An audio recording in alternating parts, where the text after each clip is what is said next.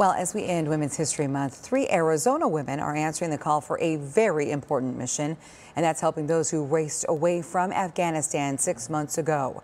Here's our Jamie Warren.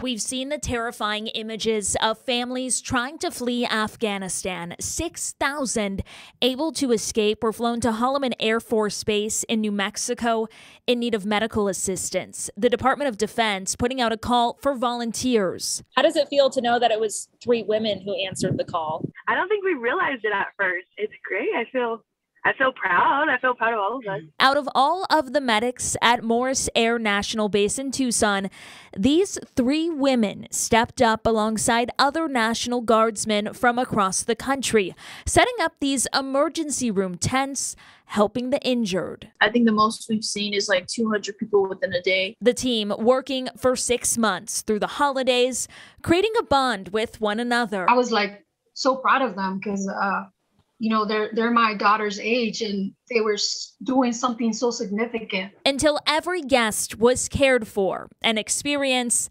they'll never forget. They are just people who were in a war zone who need help and who needed to get away from it. And it's as simple as that. And they needed help, so we were there to help them. And I knew that what I'd be doing over there would be able to make my mark in history. Jamie Warren, ABC 15, Arizona.